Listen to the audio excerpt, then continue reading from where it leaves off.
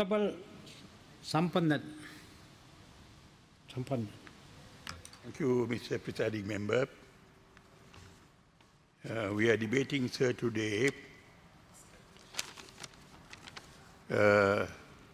proclamation made by His Excellency the President pertaining to a essential public service relating to fuel, including petroleum products and gas, and various aspects relating to that particular matter.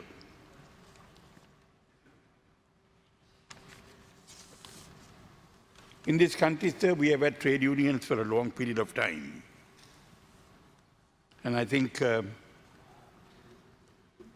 trade unions are a vital and important component of a democratic society. The rights of workers need to be protected at all points of time. And I think trade unions play a very important role in ensuring that the rights of voters are protected. And in that sense, we have always respected trade unions. We have always given our support to trade unions to ensure that workers' rights are protected. Trade unions also sometimes engage in trade union action for national reasons, for reasons which they claim are related to the country's future. I think the action currently contemplated by the trade unions relating to petroleum and gas was on account of certain decisions taken by government in respect of certain proposed projects in the south of this country and in the east of this country. And the trade unions seem to think that that should not be allowed, that should be resisted. And they had initiated some trade union action to cripple certain essential services related to gas, petroleum, oil, and so on. And the President's proclamation is to ensure that these services are available to the people of this country without any impediment.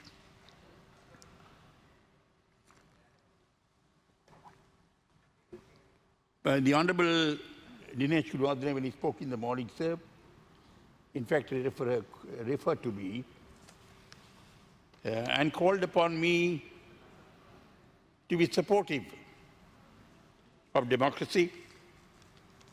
He, in fact, requested that elections be held in this country soon, not local government elections or provincial elections, but elections to the national legislature should be held soon. And he said that this government must go home. This has been a consistent objective of the joint opposition. They have been consistently demanding that the government must be crippled, that the government must be toppled, and that the government must be prevented from functioning as a government in keeping with the democratic verdicts of the people of this country. I think, sir, we cannot forget the fact that there were elections in 2015. There was first a presidential election in January 2015.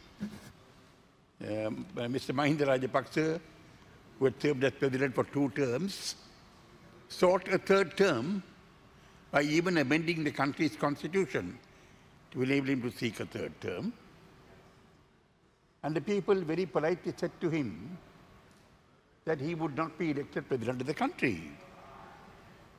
He was defeated by President Maithripala Sirisena quite convincingly. In fact, President Maithripala Sirisena defeated him more convincingly than when Mr. Mahinda Rajapaksa was elected president in 2005 for the first time. So the verdict to the people was that they would not have Mr. Mahinda Rajapaksa as president. And in terms of our constitution and the democratic verdict to the people, that's a verdict which has to be respected for a certain period of time. And no one is entitled to demand that that verdict be abrogated or that that verdict be toppled or disregarded. That would be undemocratic. What followed on that? After the presidential election, we had the parliament election in August 2015. And Mr. Mahinda Rajapaksa was projected by the parties in the joint opposition now and by the UPFA as the country's prime ministerial candidate. The country was aware that the choice was between Mr. Ranil Wickremesinghe, who then functioned as Prime Minister of this country, who had been appointed by as Prime Minister of this country by President Maithripala Sirisena on his election as President. He was Prime Minister until the elections were called. And the country was aware that the contest was between Prime Minister Ranil Wickremesinghe and Mahinda Rajapaksa, Mr. Mahinda Rajapaksa, who was the candidate of the UPFA for the position of Prime Minister. And the people once again delivered their verdict. The people once again came to the conclusion that they would not elect Mr. Mahinda Rajapaksa as their Prime Minister, and they rejected that claim that he be made Prime Minister. You can't deny these facts.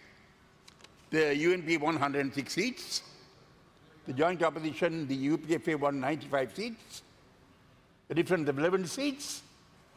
There were 6 seats won by the JVP. There were 16 seats won by the TNA, which were not supportive of Mahinda Rajapaksa. They were all against him. And despite his effort to become Prime Minister, after his failure to be President, after his failure to be elected as President, there was a verdict to the people that he could not be Prime Minister and that they would prefer Mr. Ranil Wickremesinghe to continue as Prime Minister. So what is the support you want me to give you?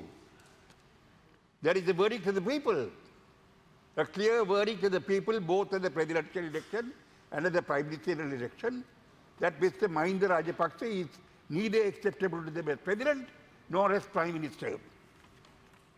That's a very clear democratic verdict. You can't get over that. You can't topple governments as you like. If you are able to topple governments as you like, despite the verdicts of the people, and despite the provisions of the Constitution stating that government directors are entitled to continue to function for a certain period of time, unless they are toppled in keeping with the Constitution on the basis of a no confidence vote in the House, or something like that. You can't topple governments through strikes. You can't topple government through conspiracies. You can't topple governments by persuading essential services to break down. And that is what this proclamation made by the President seeks to prevent. Trying to topple governments by getting essential services to break down, I think is utterly, thoroughly undemocratic and cannot be accepted.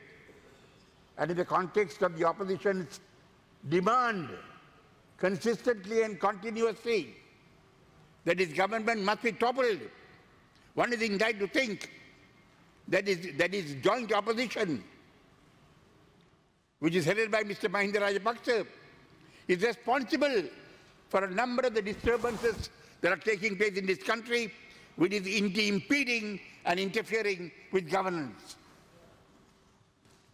People are entitled, sir, to the benefits of proper governance by a government elected by them. I think I must also caution this government. You must have the spine to govern. You must make decisions that are necessary. The country, the economy is in a very serious state. The country is neck deep in debt. The country must be redeemed from this position. If this country is to be redeemed from this position, government must take bold steps. Government must take bold decisions. And government must be in a position to implement those decisions. I think it is your failure to make bold decisions and your failure to implement bold decisions that encourages your opposition to become difficult. You should demonstrate that you are governing efficiently and effectively. That is your duty. And if you do that, I think you will be in a much better position to silence the government, silence the joint opposition, and make sure that we are able to carry on. I'm happy Field Marshal Fonseca is here. I referred to you when I spoke on the on a matter in Parliament a couple of days ago, when there was an adjournment motion in regard to the missing persons. There's an effort being made in this country to show that this government is about to betray the armed forces in this country. We don't agree with that. There is no effort on the part of anybody to betray the armed forces. The soldiers who fought the war on behalf of the government, on the decision of the government, as per the directions of the government. There may have been soldiers, there were soldiers who committed certain crimes. They may be responsible for various matters, but that is not applicable to all the soldiers. You can't say that every single soldier who fought in the war was a war criminal or that is guilty of some offense. But if soldiers are responsible of contraventions, violations of the law, violations of international humanitarian law, violations of the domestic laws of this country, they certainly must be dealt with. There is no question about it. But we all saw the way in which Field Marshal Sampanthan Fonseca, whom you claimed as being the best army commander in the whole world, was treated after the presidential elections in 2010. You were in prison clothes. We saw you. We felt sorry for you. You were humiliated. You were insulted. You were the army commander. You won the war for the government, but you're treated like dirt.